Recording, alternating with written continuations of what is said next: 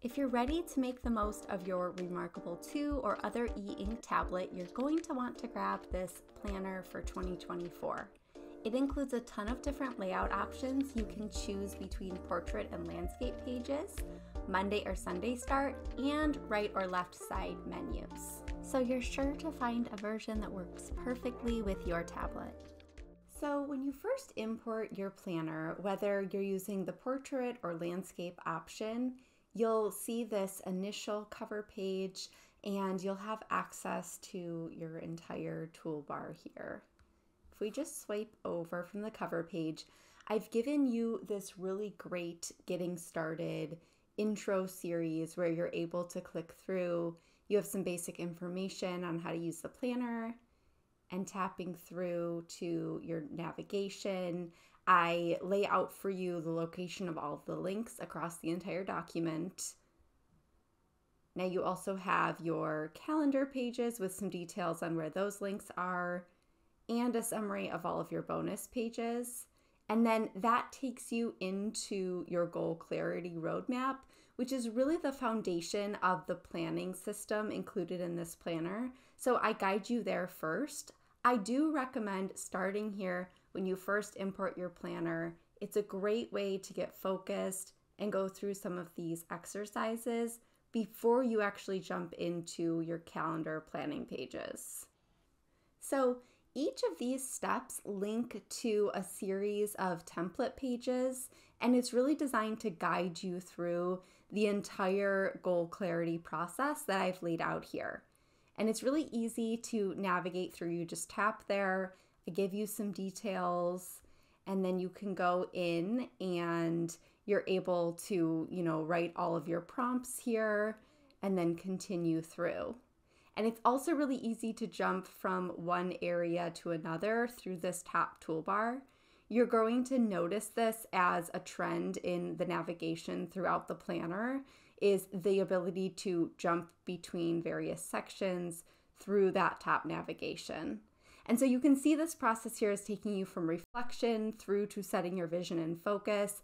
Then we do some work on time studies and figuring out how you can delegate things out or take things off your plate, building routines, and then ultimately designing your week. Once you do this, it gives you a really clear picture of where you have things already really filled in your schedule and where you have gaps where you can fill in time with new things in pursuit of your goals, which of course brings us to our goal setting. Now there's space for a deeper level of planning for 12 total goals. Now a goal should be like a larger effort that's going to take you possibly even a few months to pursue. And that's why you'll write that headline here and you actually go in and have this entire planning page where you can go through, specify your goal and split it up into milestones with target dates. So you can see these are really larger efforts, something like, training for a marathon or completing a home remodel project. Those are the level of things that you're going to be using your goal for, and then you're able to break it up into tasks. Now I've also added in here for you for each goal a linked Gantt view and linked note page for taking notes on your goal. So you can see what we have here is really a full goal project management section built into this planner. Now to jump back anytime to that goal page, I just tap right there and you can see I can get down into any of my goal plans directly from this dashboard view. Now similarly, the right toolbar is really where you'll be coming for jumping around to any section. So I can tap there and I can see my goal clarity roadmap. Now, as I mentioned in the intro, this right side toolbar is specifically designed for having your tablet set up for right-handedness. So my tools are on this side. Now, if I preferred my tools on this side, there's another version of the planner that I could import where your toolbar would be on this side. So just a reminder, I'm showing you one version of the planner here, but you do have both right and left-handedness options with this planner. Now, once we've set our goals here, I help you figure out how to map your goals to actions. And that's really threaded throughout all of the calendar planning pages that I'll show you in just a minute. But this page here just gives you some tips on how to take your goals from those goal setting pages and thread them through to your weekly and daily planning. I'll show you all of that in a minute, but I just want to show you here that this really is a full guided system. So if we tap down to our annual page, this is just your standard year at a glance page. The really great thing about this page is that you're actually able to navigate to any week or day or month of the year directly from this view in 2024. So for example, if I'm looking at a date and I want to jump down to July 11th, I just tap there and I'm right at the daily page. So there are a ton of hyperlinks hidden on this page, and it really is a page that you can use to jump to any day of the year. Now, one of the things that is newer for this year that I'm really excited about is the ability to plan at a high level for upcoming years. So often, even though it's 2024, you might get some dates or some high-level details of things that are happening in 2025 or even 2026. And so in this planner, I've given you space to do that. So all of the pages I'm about to show you, you have for 2024, 2025, and 2026. So obviously in this page for 2025 and 2026, they're not linked to any daily pages. The daily pages are only included for 2024, but it is great if you're planning things out to be able to jump forward quickly and just get that year at a glance to figure out how your dates are laid out. Now, we have a lot of other bonus pages for your year. First, you have this key dates page. This is my favorite way to keep track of birthdays and important dates coming up in the year. And again, this would be a great view for the upcoming years for you to use just to capture things at a high level when plans come up. Your quarterly view gives you a way to record things that are less time-bound by a specific date, but more so just need to happen in a specific quarter. For example, maybe you know you need to get an oil change. Now, there's not a specific date you need to do that, but you know you need to do it next quarter. You can write it here. Now, the wish list is a really great way to step outside of your plans and think about things that you want for your year, things that you might want to learn, to make, to visit. Now, you also have your tracker here. Your tracker is a great way to keep track of one specific thing about your health or your wellness that's important to you. I've had this request most often for cycle tracking for women. This could also be a great mood tracker. Now, if you are on a tablet that doesn't allow different colors, like this reMarkable here, what I do is I use this with symbols. So let me show you. I'll go ahead and designate the X for something, a dot for something else, an open circle for something else. And so I'm actually using my color key as a symbol key. Now, moving forward to your health, this is a great place to record any notes on your health, important updates. Make sure that you're scheduling appointments. There's a place to write down your appointments and check them off as you go. And then you also have this finance log where you can keep track of what's going on in your finances and throughout the year record those details. And then finally, you just have a blank note page. This is a great place to take some notes or even create a quick vision board.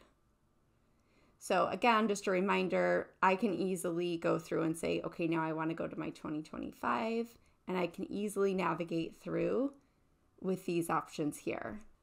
Now, just a reminder as I go through these bonus pages, since we're working digitally, the perk is being able to have a ton of different pages without carrying around the bulk of a book. So in these planners, I make them more expansive, and I always need to remind you that you don't have to use every page. So it's very rare that you'll come in and use every bonus page on your year, month, and week. You'll just choose those that work well for you and are important to the things that you need to record. So I always like to remind you of that. Don't get overwhelmed by all the bonus pages.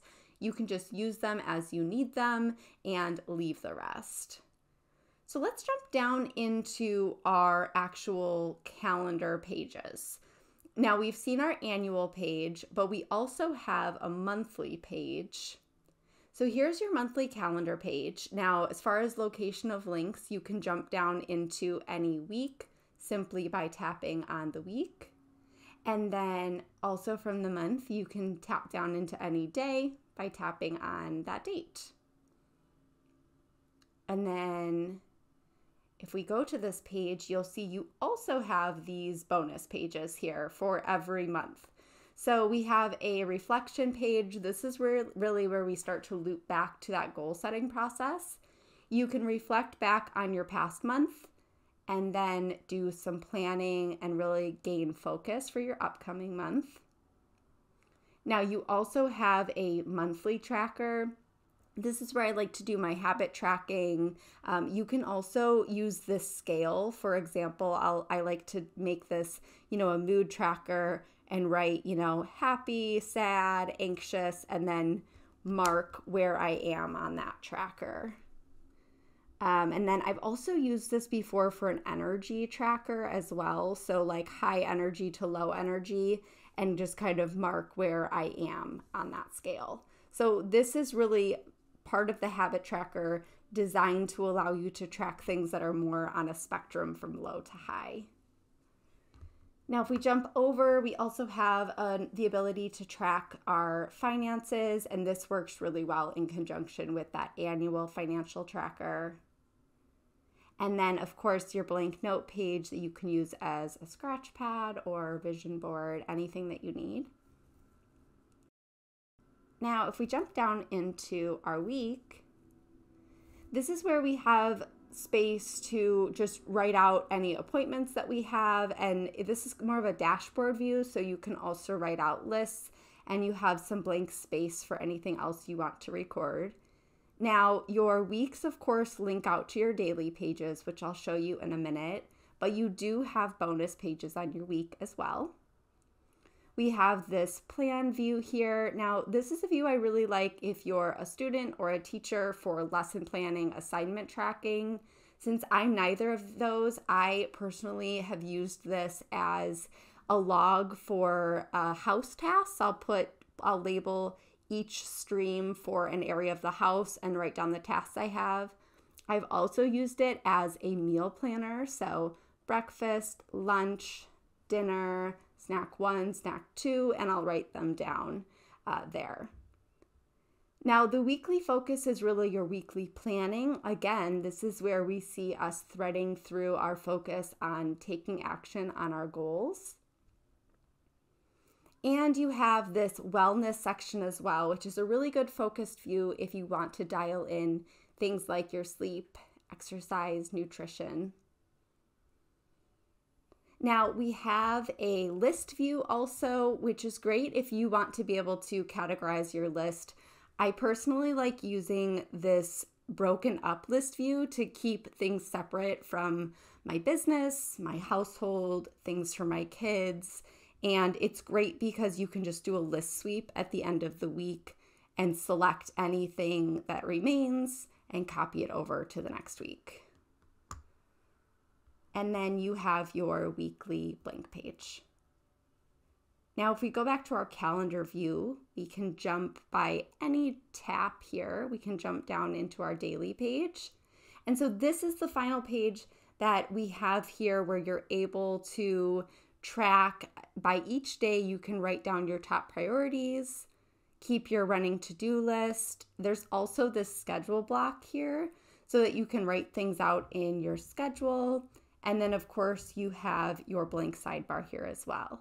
And I've made it really easy to get back and forth by adding this back to week button, which is really helpful. Most of us use our weekly page in conjunction with our daily page, right? Your weekly page is more of that dashboard view, and then your daily page is where you do that detailed time blocking. So being able to get back and forth with a single tap really helps. So one of the biggest improvements in this year's version is to the note sections.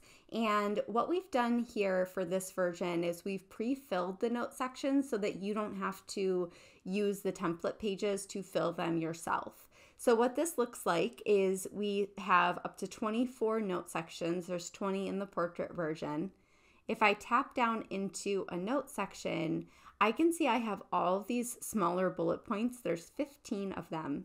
Each of these link to their own dedicated note page. So for example, what you'd be able to do is label your note section and then label what you're using each page for, and it makes it super easy to be able to jump down into any page in that custom section. Now you do still have your template pages that you can use and duplicate and place them in any custom section. So you can see here, we just have a ton of different, 12 block, mind map, to-do lists, meeting notes. And so we have all of these different note pages that you can still duplicate and use, but we also have all of the sections already pre-filled with those blank note pages so that there's a super easy way to use those sections and make the most of them. And then as you need these alternate layouts, that's when you can duplicate and insert those pages in. I do have a whole video how-to on that I'll link in the description below.